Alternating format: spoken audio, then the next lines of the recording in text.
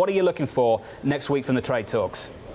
Obviously, I'd rather they go well than not go well. But I just think what we learned from manufacturing, as I said before, is I think the confidence that we have a coherent policy, that it can't just change on a dime, is there. Not to mention, I don't want to talk politics here, but the impeachment talks and who's going to be the president, what's going to happen in the election in 2020 is going to weigh on just the uncertainty. Does not bode well for people making long-term decisions. Oksana? Not expecting much of anything at all. It's going to be a continuation of the current kind of one step, forward, two steps back. There's really no incentive, I think, on the part of the Chinese to do anything more here. So focus on the economic data, and that's what's going to drive the markets. Lisa Hornby, your take? I wish that I could say something that hasn't already been said by these two, but obviously we want something positive to come out, but we notice that whenever something positive comes out, we get something bad.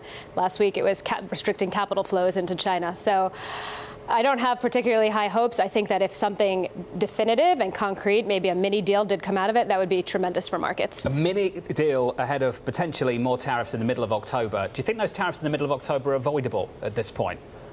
We've seen that anything is possible, right? There was a few months back where we were talking about putting tariffs on Mexico, and then over the weekend, it was going to happen on a Monday, and they got rolled back on Friday, I think it was. So certainly anything is possible up to the last minute.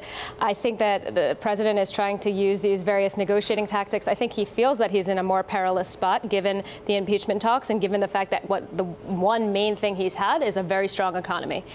I think that there's starting to be some recognition that things are slowing a bit, and I think that you're hearing a little bit more of that out of the White House, which could potentially mean that they're more willing to do some kind of a mini deal to say, we've done something and stop the investment bleed that we've seen this year.